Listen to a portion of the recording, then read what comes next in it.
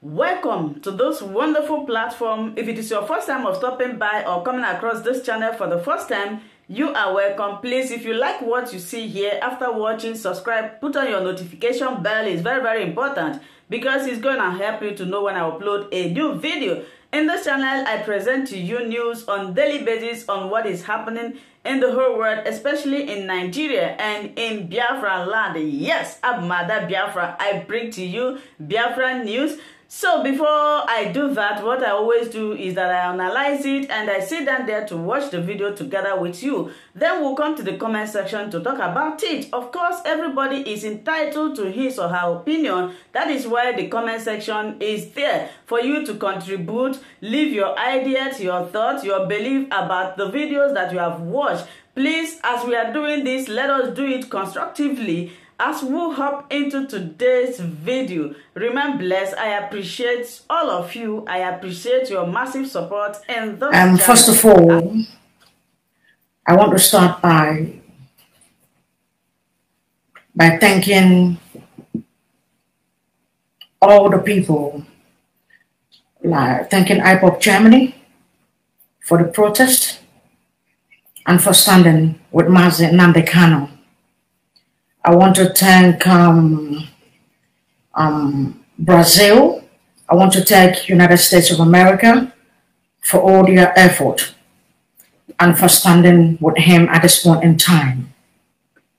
I want to thank all of you. And I want to thank a sister too, Elizabeth Bosman, a South African sister who stood with us to show solidarity and to ask for the release of Master Nnamdi Kanu, my eldest brother, and the leader of the indigenous people of Biafra worldwide.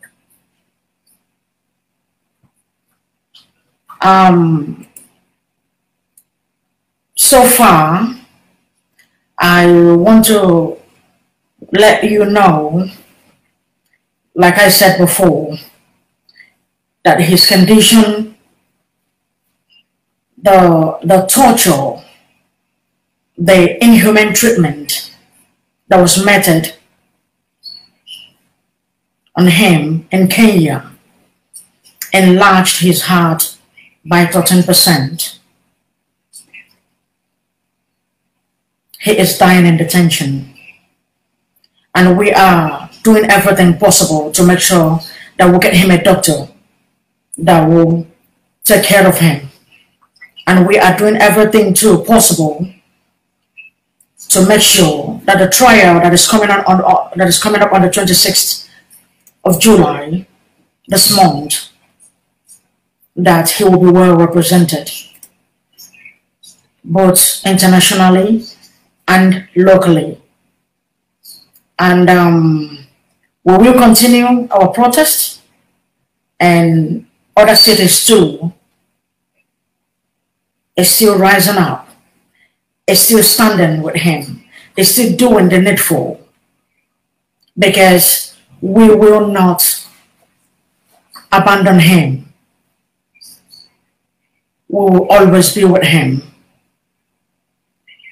So his condition is not very okay, because we all know what DSS stands for and what they represent. We all know that nobody can be comfortable in the midst of brutal Department of State Security, DSS.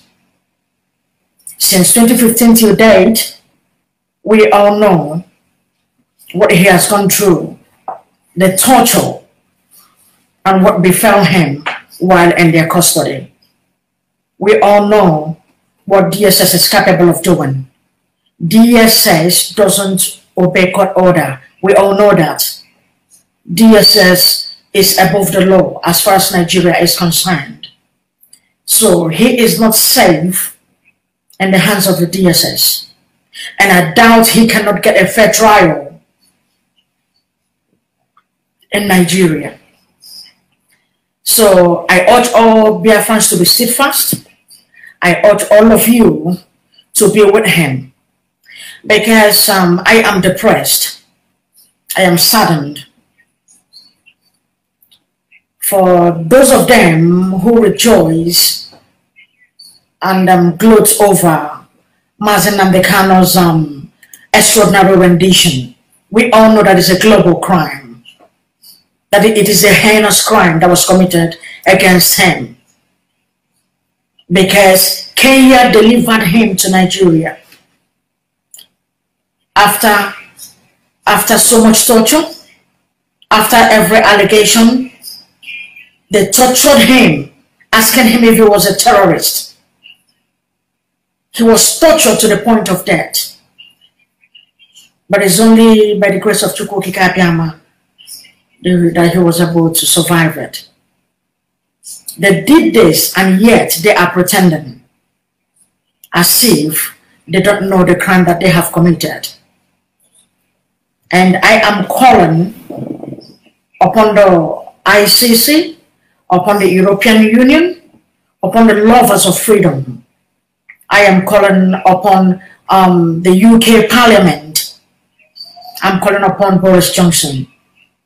Nnamdi Kanu is a British citizen, and Nigeria and Kenya do not have, it is not in their jurisdiction to extradite him to Nigeria, because he is not a Nigerian. He is a British citizen.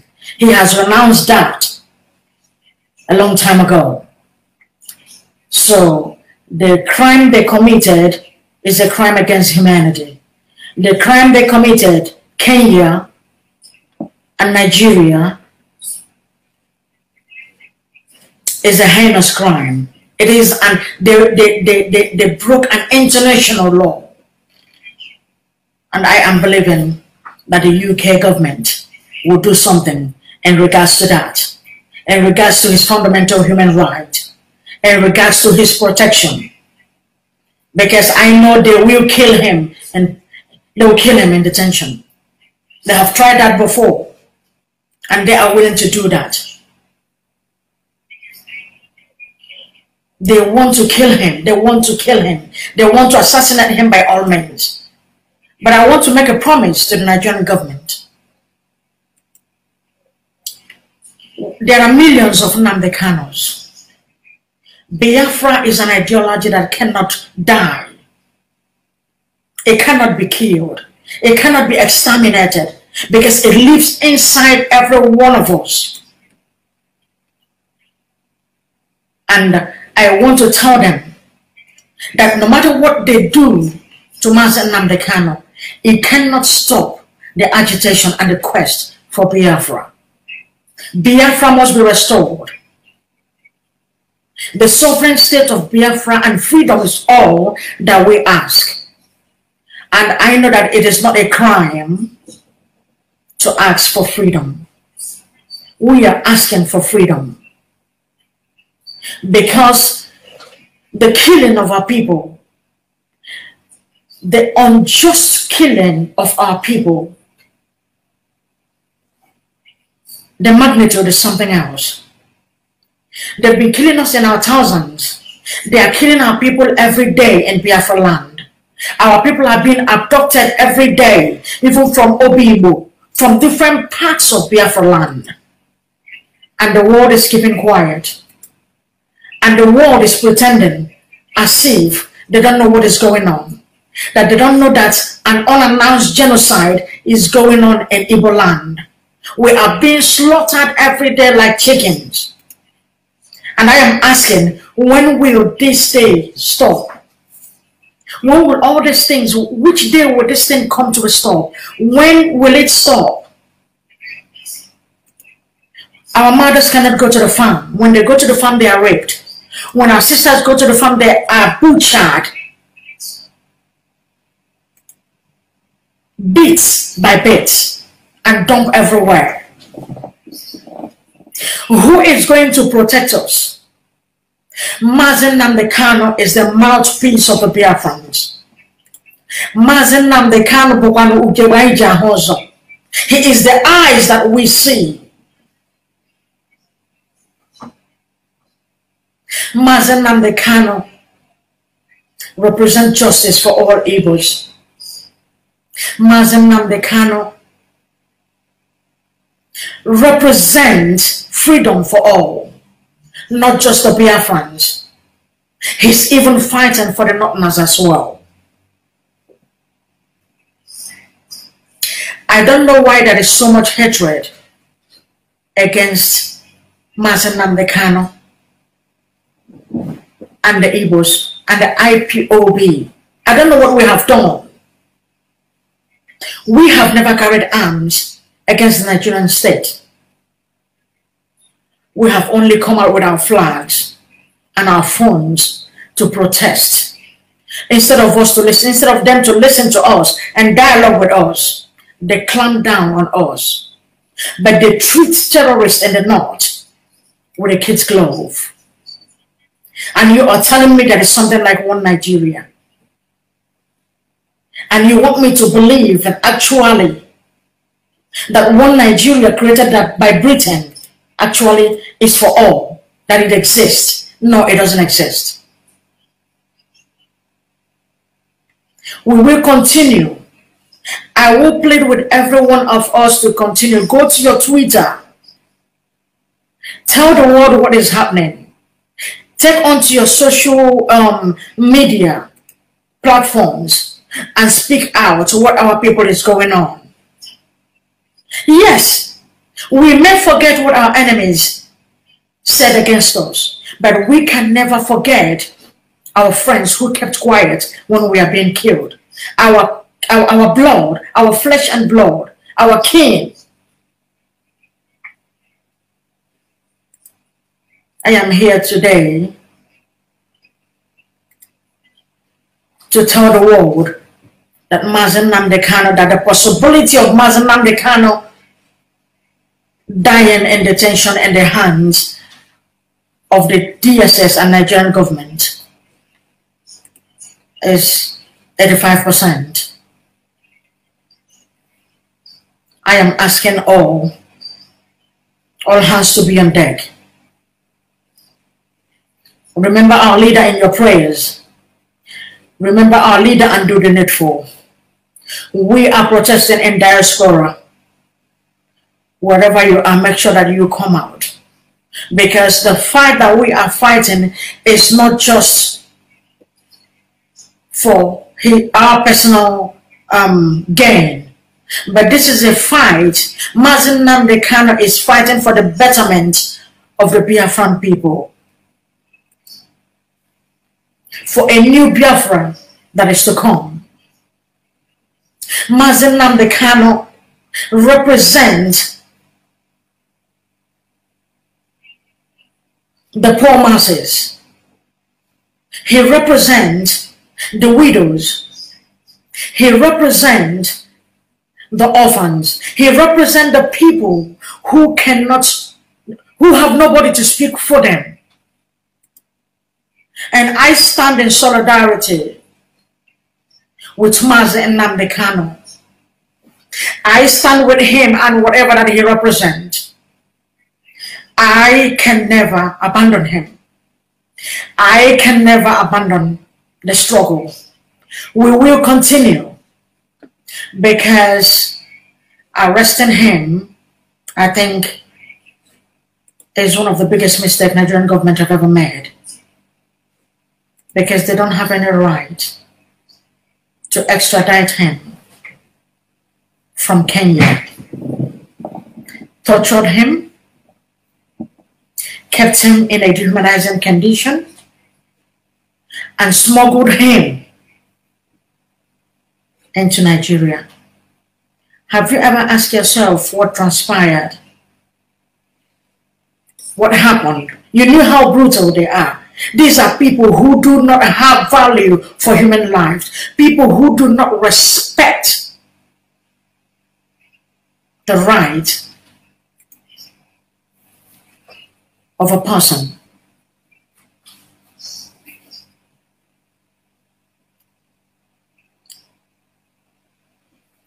The brutality of DSS.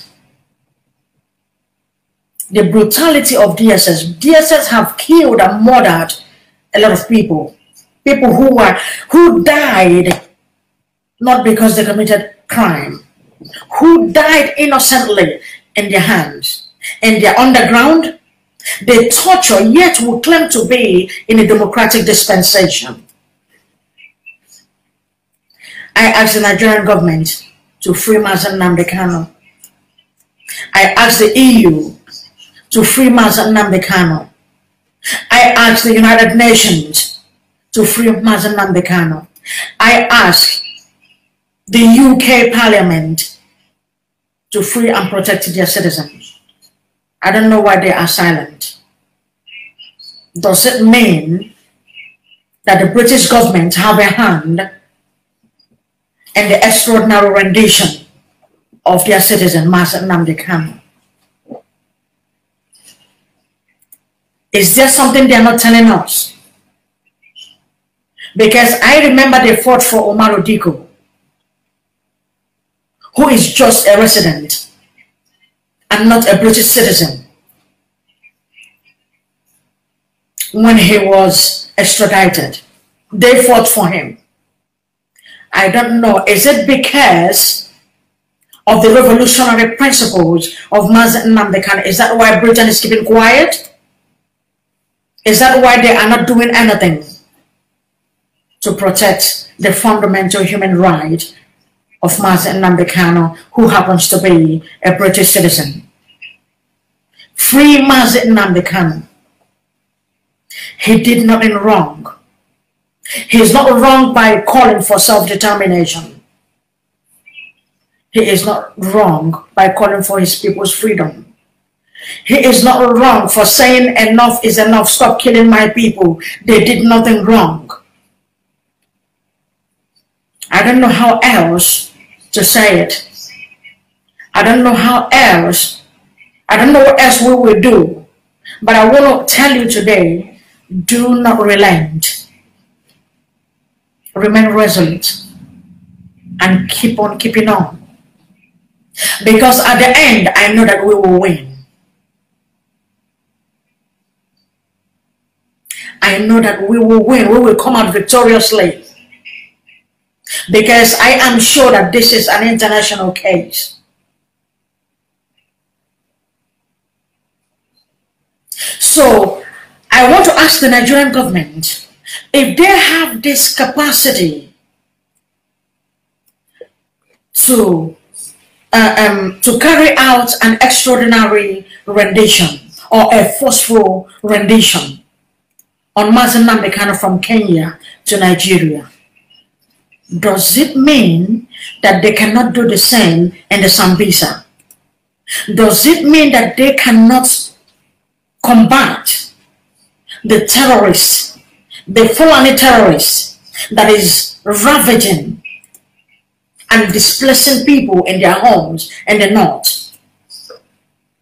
Does it mean that they cannot clamp down on them? Does it mean that Nigerian government doesn't have what it takes to stop this impending doom that is ravaging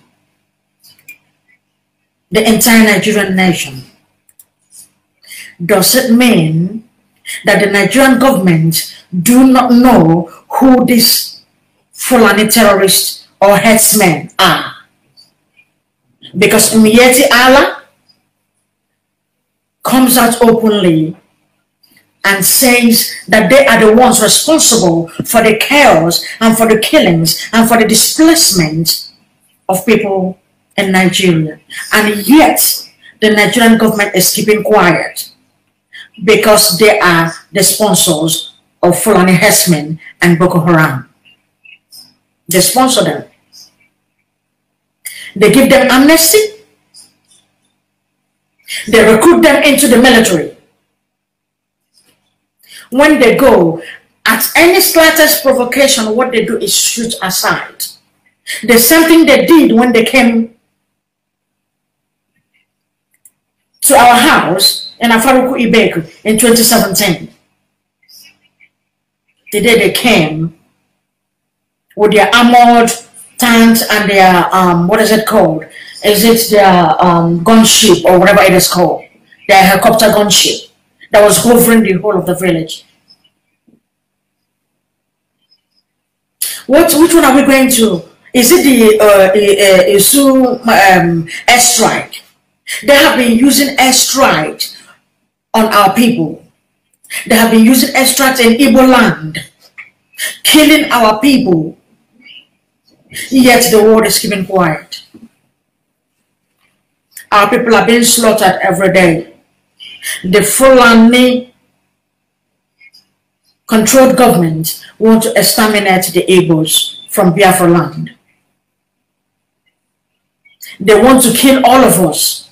And I don't know what we did to deserve all this. We are not people, we are not terrorists. We are freedom fighters. We are asking to have our own independent state because of a lot of things that the Fulanis have done. They have committed heinous crimes against humanity.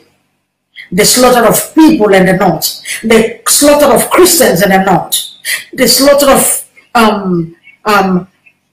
IPOP protesters since 2015 till date, their abduction, they kill us at will.